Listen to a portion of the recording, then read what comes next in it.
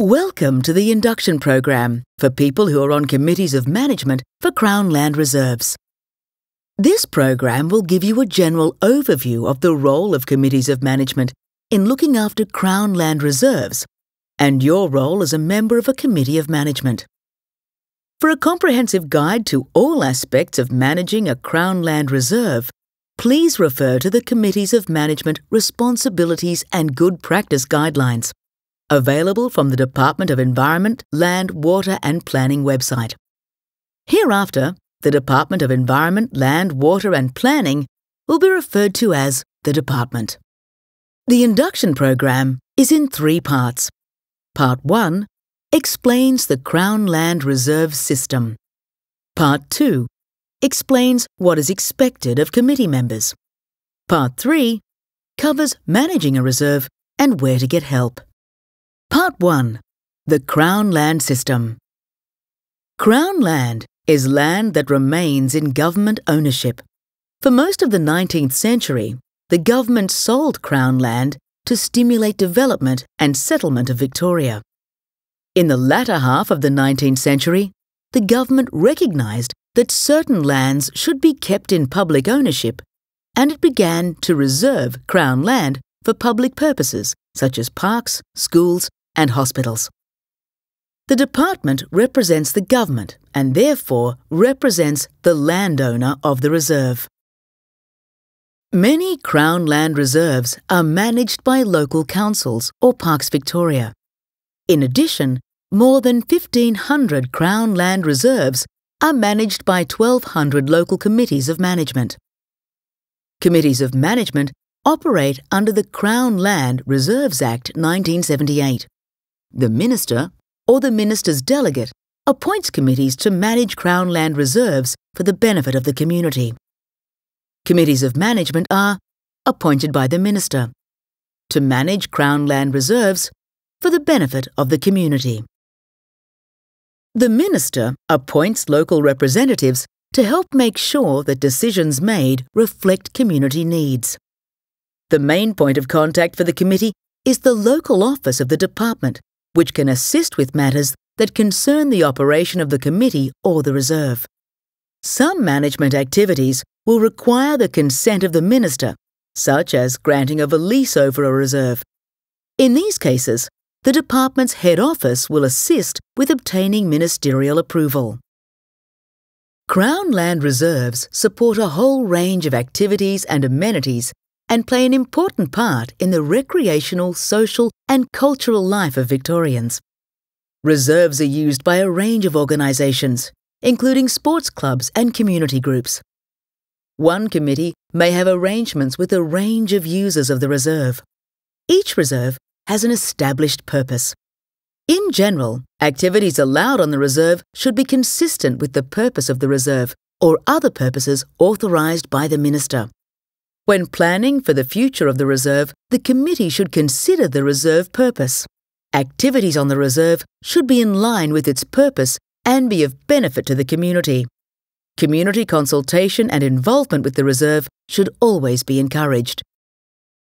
The committee has powers under the Crown Land Reserves Act so that it can oversee the day-to-day use and development of the reserve. The committee is authorised to manage, maintain and improve the reserve. The committee can undertake financial transactions. The committee can enter into legal agreements and contracts. It can purchase or sell goods and services. It can negotiate leases and licenses with approval from the Minister or the Minister's Delegate. The committee can employ people. The committee can manage the reserve in line with the rules and regulations governing activities and access. Detailed information on the extent of these powers and how the committee should use its powers is in the guidelines. What activities are allowed on the reserve? Activities consistent with the purpose of the reserve and for the benefit of the community or other purposes authorised by the Minister. Part 2. Accountability and Transparency. This part of the Induction program looks at your responsibilities as a committee member. Specific roles, such as Chair or Secretary, have additional responsibilities. As a committee member, your main function is to attend and participate in committee meetings. Committee members are expected to attend all meetings unless there are good reasons they cannot. Each committee decides its own meeting times and schedules. Adhering to meeting procedures is important so that all committee members can participate in discussion and decisions made are recorded in the proper way. All members of the committee are expected to act in accordance with the Director's Code of Conduct, issued by the Public Sector Standards Commissioner.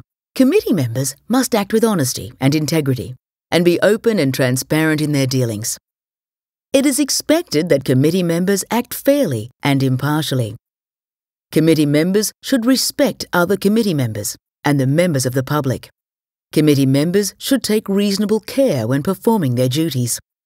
They must act in a financially responsible manner and act within the powers set out under the Crown Land Reserves Act and other laws that apply to the committee and the reserve. Committee members should also avoid conflicts between committee members and conflicts between their personal interests and the best interest of the community they represent.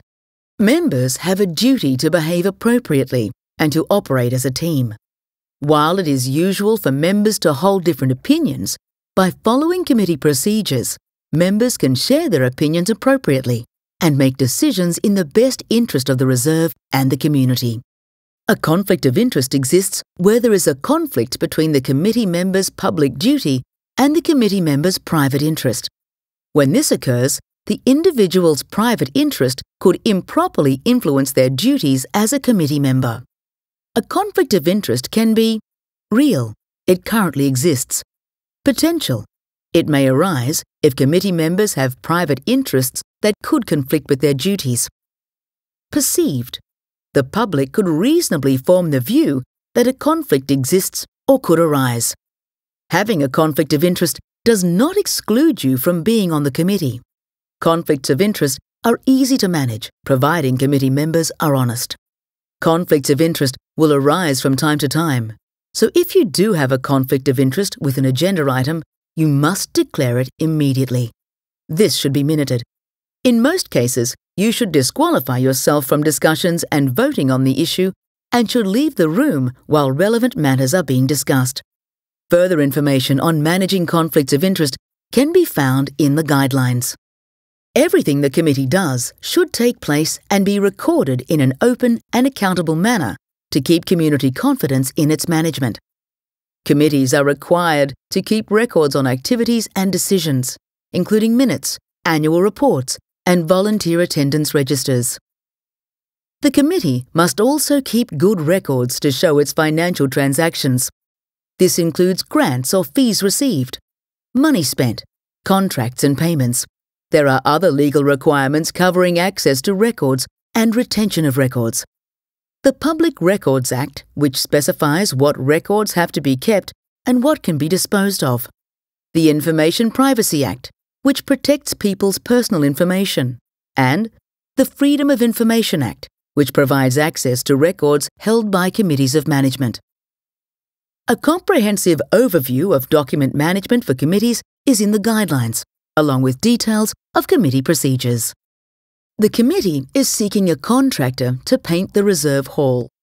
You realise there's a conflict of interest as your son works for a local painting company. Do you A. Advise the chair, B. Remove yourself from discussion on the contract, C. Abstain from the contractor selection process, D. All of the above. D. All of the above. Part 3. Managing the reserve. This part looks at how committees set about managing Crown land reserves. It covers areas of common concern, such as risk and insurance, and explains the department's role in helping committees manage Crown land reserves. Management of a reserve is best undertaken with a management plan. To begin the management plan, committee members need to understand the key values and features of the reserve. A reserve may have a number of different values.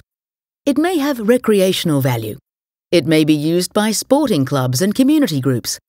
It may have environmental values or cultural heritage values. By identifying all the key values of the reserve, the committee is able to develop a vision for the future of the reserve, consistent with protecting these key values. The committee management plan should outline the committee's aspirations for the use and development of the reserve. A documented management plan is a good way to communicate to the community the reserve values and the committee's vision. Another part of managing a reserve is managing risks. These may be risks to people accessing the reserve, such as falling trees or tripping hazards. There may also be risks to the successful management of the reserve, such as financial risk.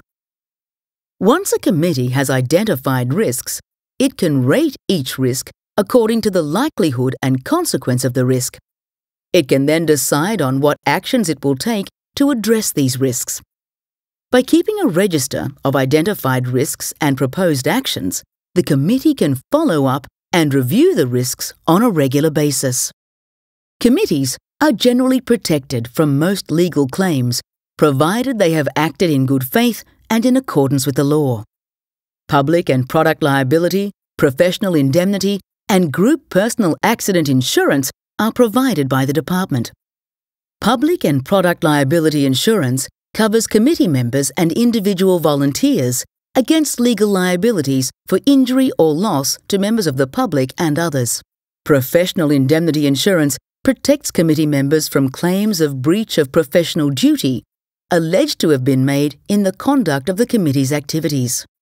Group personal accident insurance covers volunteers, including committee members, injured while carrying out voluntary activities organised, authorised, or under the control of the committee.